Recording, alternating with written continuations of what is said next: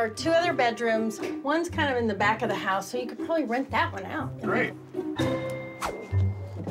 Oh, and another kitchen. Okay. This kitchen's a lot bigger than the other one. It is. It's still pink in the background. I can't even reach up nice. here. It's really dated. This could be like the main living kitchen for us. And then the other whole wing of the house, we can just rent that whole thing out. It's like perfect. It has a bedroom, a bathroom, and a kitchen back there. This is practically a duplex. I think it's kind of a stretch. All right, guys, let's look at the backyard. Great. We'll see. Oh, wow. This is nice. You like it? Yeah. Got a hammock. I like the fact that this patio area is enclosed. I can totally see myself having a party here. I feel like I can make a home out of this place, and I feel like it'll be very easy to rent. I'm gonna do it. I'm gonna put an offer in on this place. Whoa!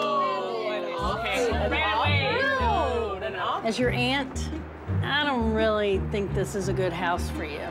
As your realtor, I don't really think this is a good house for you.